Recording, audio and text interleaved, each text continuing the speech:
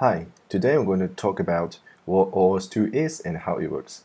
So imagine that you have a use case that when a user wants to allow this particular app to access, for example, your Google Photos, your Google Contacts that is located on the resource server from the Google, right? So we're going to use the oauth2 to achieve that. So oauth2 is an authorization protocol, right? It's not an authentication protocol. So if you want to talk about the authentication, it's all about the OpenID Connect that is running on top of oauth2. So I'm going to explain it in the next video. So over here, remember, oauth2 is just an authorization protocol that is to delegate the app access to certain resources on the website, for example, the Google, the Facebook, contacts, and etc.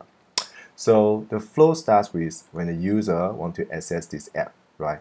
And then we're going to send the URL request that contains the client ID and most importantly the callback URL where the Google OAuth server is going to send the code to. And also you're going to define what content you're going to access, what resource you're going to access. Over here, we're going to access the context that is on the Google.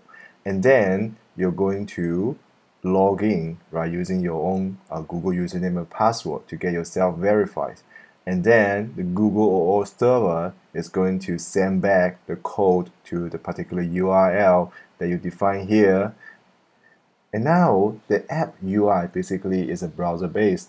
We're going to receive the code and it's going to send the code to the backend app server. Right? And then the app server is going to use this code to exchange for the most important access token, usually in the format of JWT, which is the JSON Web Token.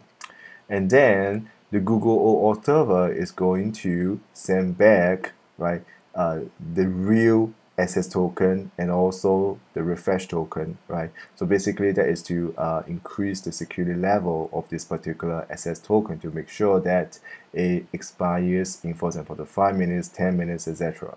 And then the app server is going to pass the access token to the app GUI, and the app GUI is going to send the URL together with the access token to the resource server.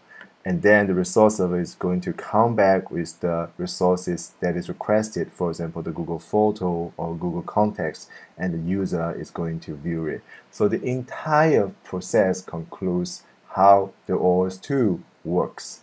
So thank you very much. Please remember to subscribe and hit the like button. Thank you.